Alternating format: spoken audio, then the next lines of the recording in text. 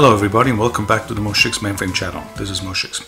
And as you know, over the last year, almost exactly a year, maybe a little bit more than a year even, I've been having a lot of fun with ZVM. I've been discovering this new operating system of which I knew very little about up until about a year ago. Of course, I've been playing with VM370, but if you take MBS 3.8 and then go all the way to ZOS, you will still recognize almost everything. You'll feel it instantly at home.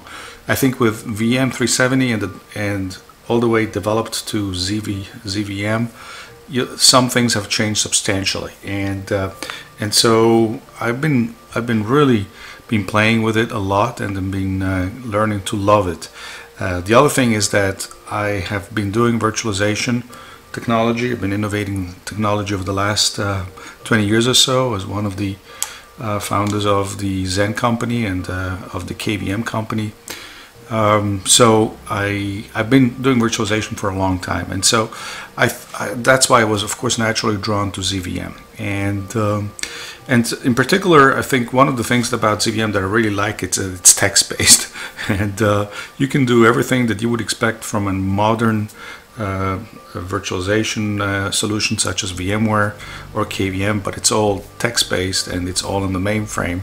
And so I've been practicing all the different aspects of it and been learning a lot. And today we're going to look at one particular aspect, which is network virtualization inside ZVM. ZVM has the notion of virtual switches. That's a LAN switch, an Ethernet LAN switch, that's emulated in software inside ZVM, and that's what we're going to look at right now. Virtual switches are important in ZVM because it allows you to use just one Ethernet hardware, Ethernet card or port, and then make that available to all the guest operating systems on top of ZVM. There's a great presentation by one of the main architects of ZVM, along with with other people. And by the way, one of the great things about ZVM is that it's a much smaller community. You get to know everybody, the developers, the main technology visionaries, as well as the people who've been associated with it for a long, long time. Everybody knows everybody. It's a much smaller, much cozier community. So Alan Altmark, an IBMer, has been there for a long time. He's the one who's probably been most vocal about virtual switches, and that's how he explains in his presentation virtual switches. So that, you know, all this device, you probably all have one of those in the office. You can manage those ports. Excuse me. You can sometimes you can prioritize certain switches. You can turn them on and off, etc.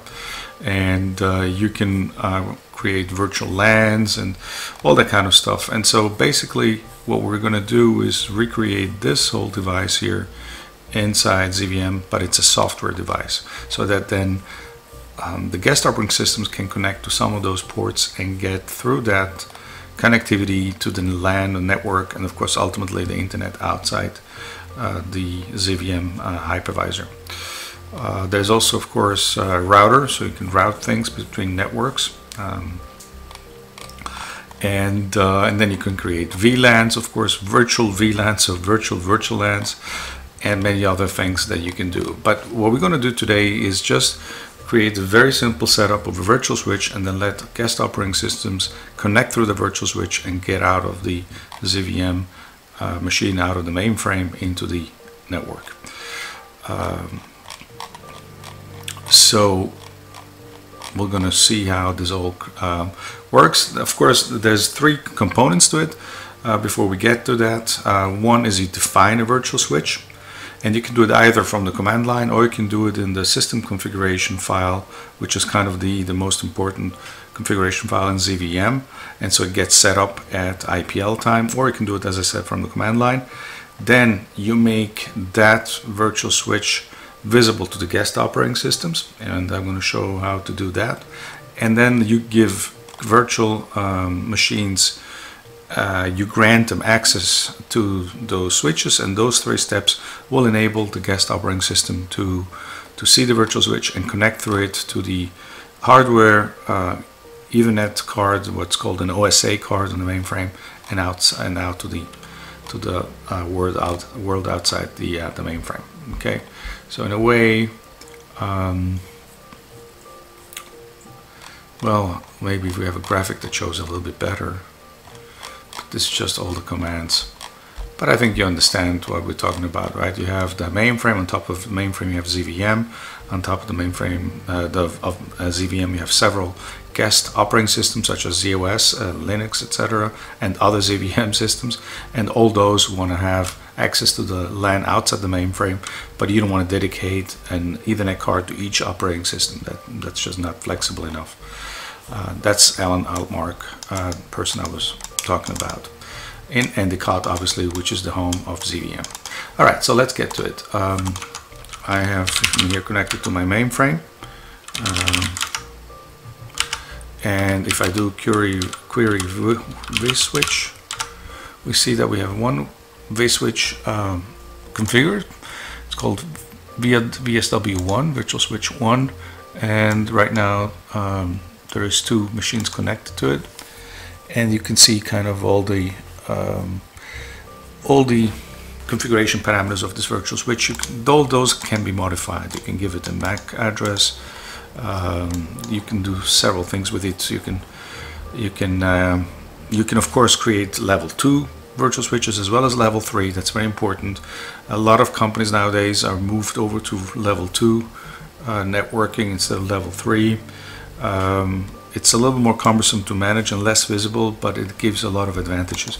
Anyway, so this is, you can see that that there is a virtual switch defined here. And if I look at all the machines running on this mainframe, I have here a ZOS 2.3 called MSH for Moshix that's running, and that ZOS image has full access to the network outside the mainframe. And so let's see how to get the system config file, which is the main configuration file of ZVM, which is read upon IPL, how we can make that create the virtual switch. So let's access the mini disk where the system config file is maintained. Oops. And here it is. So this is the system config file, and you will see that we have here a defined virtual switch with the name virtual switch 1, VSW1 uplink, and that's the device of the OSA card to the Ethernet card to the mainframe. And we give it port name port B. That I use that because that's the example in the manuals. And then of course first we need to give access to the TCP/IP virtual machine itself, because even ZVM itself will then access the LAN through the virtual switch, and so that needs to have access to it. And then we'll give access to all the virtual machines that need to be accessing the virtual switch. So by giving system config this options here, define virtual switch and then modify virtual switch, we can also just put it here, makes it more readable. Okay, so we gave now access to all the virtual machines that need access to the virtual switch, and now we get out of it. And of course, anytime you make any slightest modification to system config, always check the system config for any syntax errors. So in ZVM you access minidisk 193 as E, and then you say cp syntax system config F, just to be extra sure. Yeah, no errors encountered. Do this every single time you make modification system config, because if you have any errors there, the machine may not be able to IPL anymore, and then you're stuck, and then you need to mount that device on a different LPAR and go edit. So it just takes seconds to check, and so always remember to do that.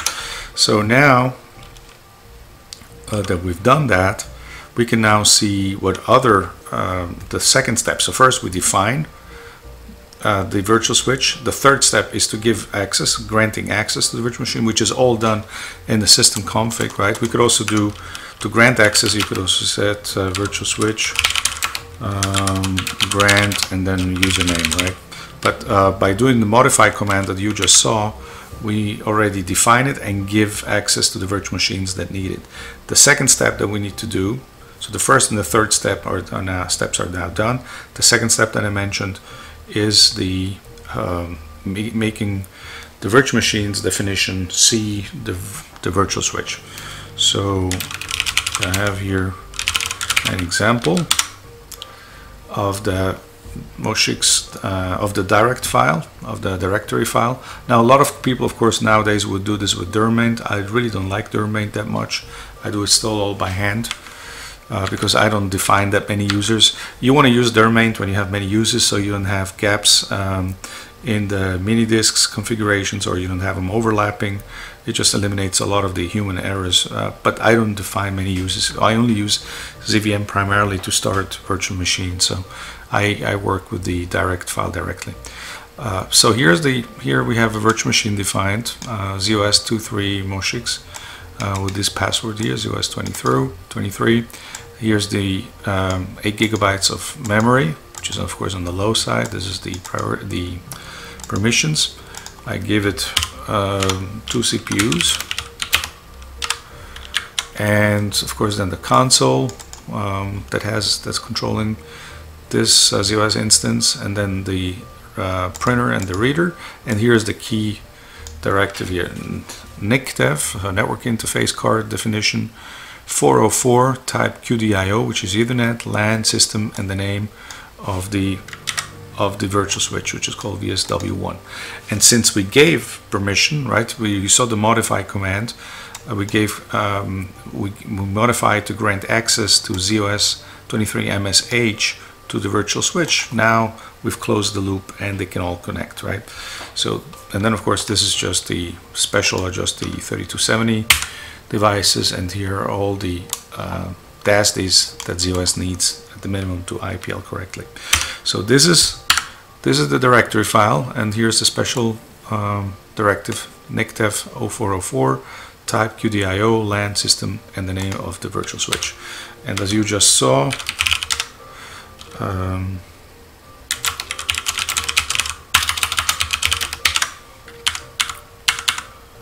here is again the modified. So first define the switch, number 2 in the directory file give the NICDEF command, and number 3 then modify virtual switch to give access to the virtual machine that needs it, including always TCP/IP itself, which is also virtual machine.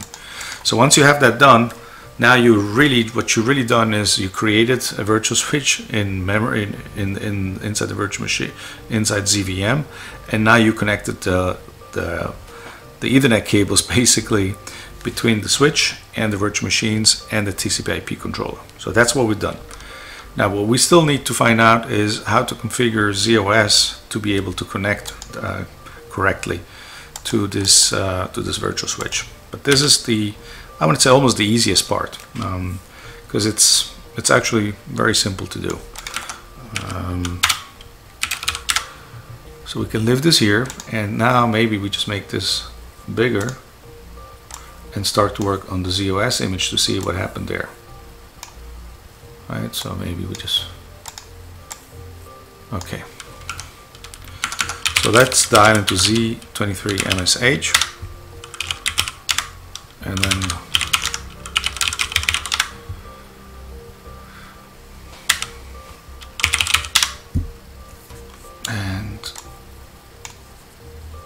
now let's go check how you define the access to the virtual switch from inside the guest machine. So this is the TCP parameter file for ZOS that we're using. I think it's this one. Okay, so you all know this TCP/IP definition member or file, and now all the magic happens here, right? So this is all standard. Up to here, that's all standard. So we could actually do, okay, so we only look at this part. And so now we configure a device called port B, and its link, we call the link Ethernet 1, ETH1, connected to this device. and then just normal. So I gave this IP 192.168.1.13 for this link, and we connected to this port, which is the virtual switch port, if you remember. Excuse me. And then with some versions of TCP of ZOS, you may actually want to remove this configuration parameter TLS, because then you will need a parmlib entry for the encrypted communication, but you can do it with or without, up to you. I do it with in ZOS 2.3 for older versions. I remove this parameter because the standard configurations are not meant to use the encrypted version. So that's all I use. Then also there's one more thing that you need to, usually you don't need to change that if you use ADCD like I do, but if you don't have ADCD, you may have to change this where you connect the OSA, and here you need the read address. You know, any OSA has 3 devices, right? The read, the write, and the data path. So 400 in my case, 401, 402, and MCP level QDIO, and you need to have that there. And once you have that, you really just create it together with the TCP parameters that we looked at before here. You really created the connection now is complete, and you can go here and you can say, and you can see TCP IP is working. I could tell that to myself. Let's go out. Telnet Protocol.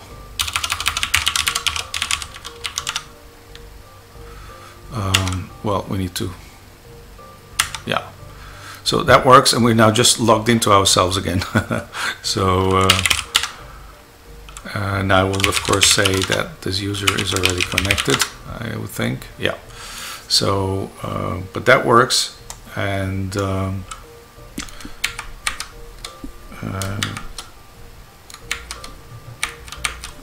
we could just start a new one. And so that's how we make it work. So we have full network connection now, and we could do this for every additional virtual machine. Oh, we already logged in.